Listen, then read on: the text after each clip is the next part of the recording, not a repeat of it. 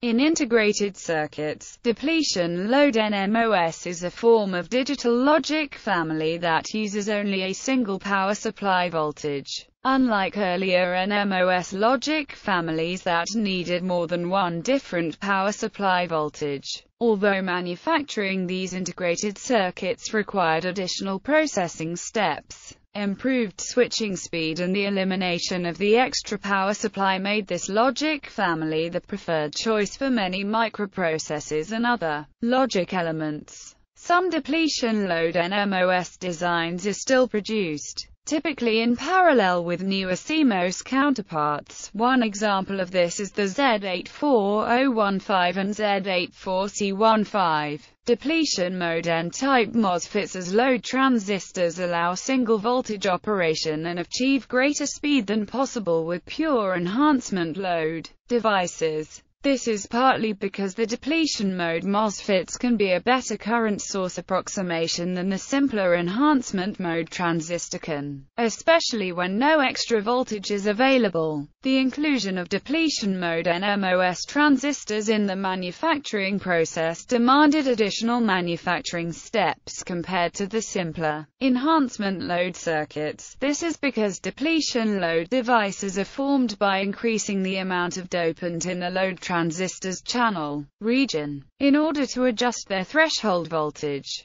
This is normally performed using ion implantation. History and background. Silicon gate. In the late 1960s, bipolar junction transistors were 100 times as fast as the MOS transistors then used and were much more reliable. But they also consumed much more power, required more area, and demanded a more complicated manufacturing process. MOS ICs were considered interesting but inadequate for supplanting the fast bipolar circuits in anything but niche markets, such as low-power applications. One of the reasons for the low speed was that MOS transistors had gates made of aluminum, which led to considerable parasitic capacitances using the manufacturing processes of the time. The introduction of transistors with gates of polycrystalline silicon was an important first step in order to reduce this handicap. This new self-aligned silicon gate transistor was introduced by Federico Fagan at Fairchild Semiconductor in early 1968. It was a refinement of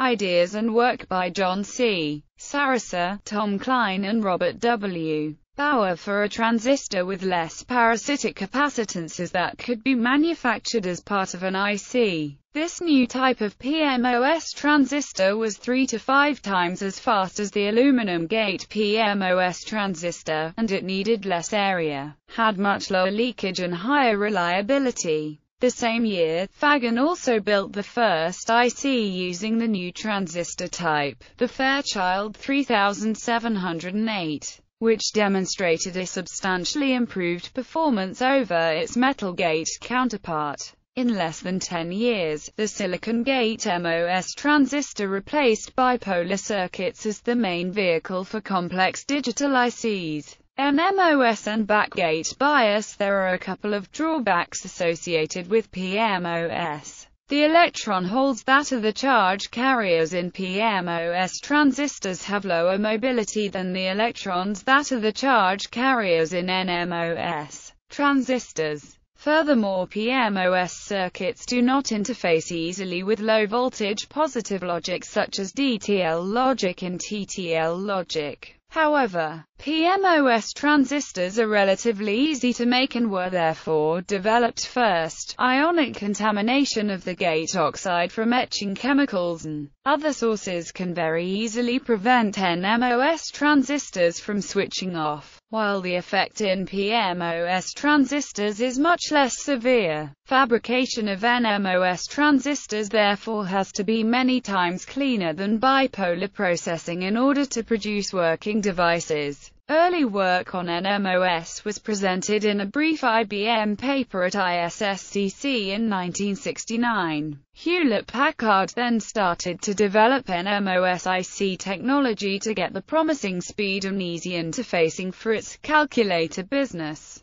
Tom Haswell at HP eventually solved many problems by using purer raw materials and by adding a bias voltage to make the gate threshold large enough. This backgate bias remained a de facto standard solution to sodium contaminants in the gates until the development of ion implantation. Already by 1970, HP was making good enough NMOS ICs and had characterized it enough so that Dave Maitland was able to write an article about NMOS in the December 1970 issue of Electronics magazine. However, NMOS remained uncommon in the rest of the semiconductor industry until 1973. The production-ready NMOS process enabled HP to develop the industry's first 4K bit IC-ROM. Motorola eventually served as a second source for these products and so became one of the first commercial semiconductor vendors to master the NMOS process,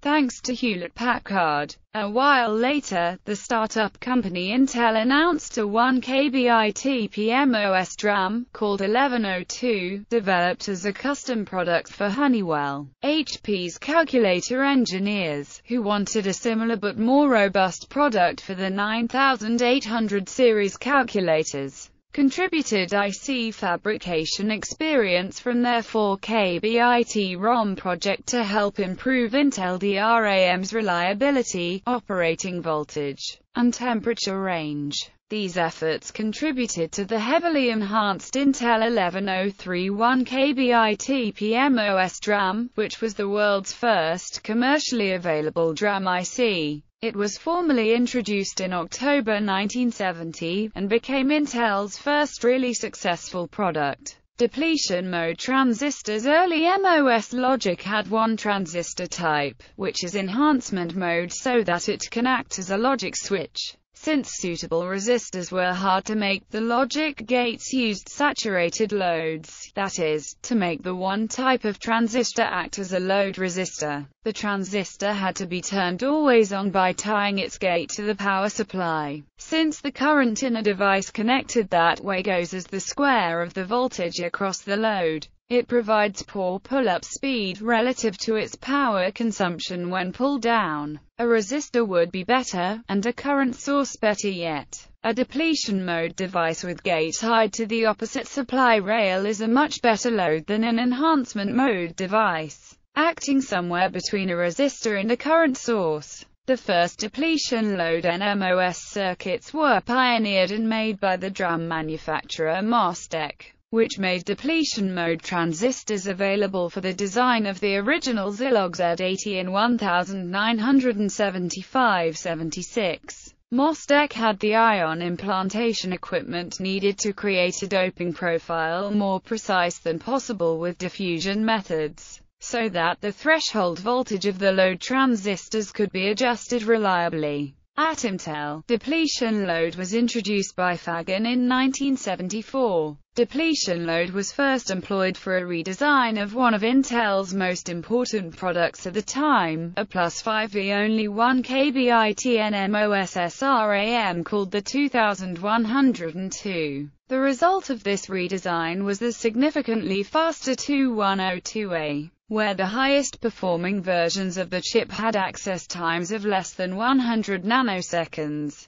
taking MOS memories close to the speed of bipolar RAMs for the first time. Depletion-load NMOS processes were also used by several other manufacturers to produce many incarnations of popular 8-bit, 16-bit, and 32-bit CPUs. Similarly to early PMOS and NMOS CPU designs using enhancement mode MOSFETs as loads. Depletion-load NMOS designs typically employed various types of dynamic logic or pass transistors used as dynamic clocked latches. These techniques can enhance the area economy considerably, although the effect on the speed is complex. Processes built with depletion-load NMOS circuitry include the 6800, the 6502, Sigmetics 2650, 8085, 6809, 8086, Z8000, NS32016, and many others.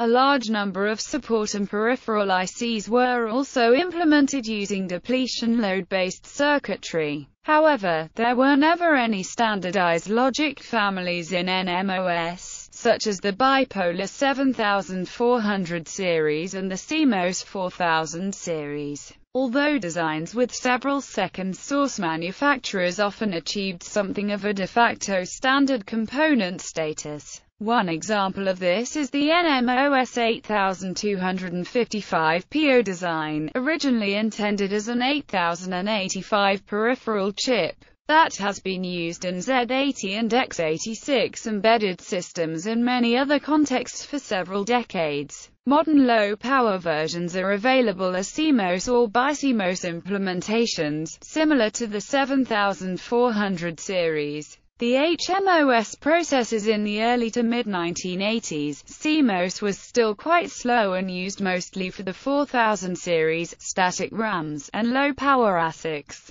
Advanced processors for depletion-load NMOS, such as Intel's family of scaled HMOS processors, were therefore used for most microprocessors, certain types of memories, and many support and peripheral ICs. The first NMOS process, called HMOS, was originally used for Intel's then Central Static RAM products. HMOS was also licensed to other manufacturers, such as Motorola, which used it to manufacture the Motorola 68000 series, for instance. According to Intel, HMOS-2 provided twice the density and 4 times the speed, power products over other typical contemporary depletion-load NMOS processors. HMOS, HMOS-2, HMOS-3, and HMOS-IV were together used for many different kinds of processors: the 8085, 8048, 8051, 8086, 80186, 80286, and many others, but also for several generations of the same basic design. See datasheets. Further development in the mid-1980s, faster CMOS variants, using similar HMOS process technology, such as Intel's CHMOS I2, 3, IV, etc., started to supplant N-channel HMOS for applications such as the Intel 80386 and certain microcontrollers. A few years later, in the late 1980s, BiCMOS was introduced for high-performance microprocessors as well as for high-speed analog circuits.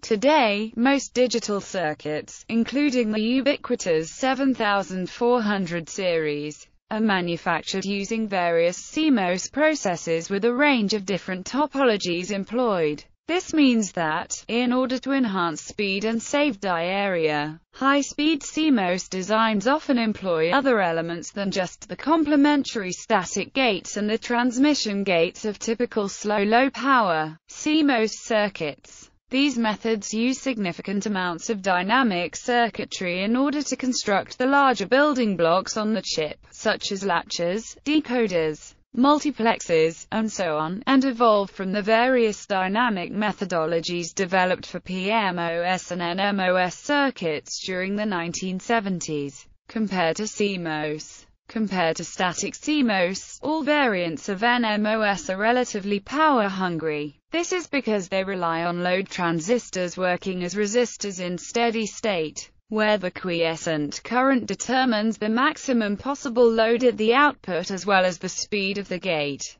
This contrasts to the power consumption characteristics of static CMOS circuits, which is due only to the transient power draw when the output state is changed and the P and N transistors thereby briefly conduct at the same time. However, this is a simplified view, and a more complete picture has to also include the fact that even purely static CMOS circuits have significant leakage in modern tiny geometries, as well as the fact that modern CMOS chips often contain dynamic or domino logic with a certain amount of pseudo-NMOS circuitry. Evolution from preceding NMOS types. Depletion load processes differ from their predecessors in the way the VDD voltage source, representing 1, connects to each gate. In both technologies, each gate contains one NMOS transistor which is permanently turned on and connected to VDD. When the transistors connecting to 0 turn off, this pull-up transistor determines the output to be 1 by default. In standard NMOS, the pull-up is the same kind of transistor as is used for logic switches.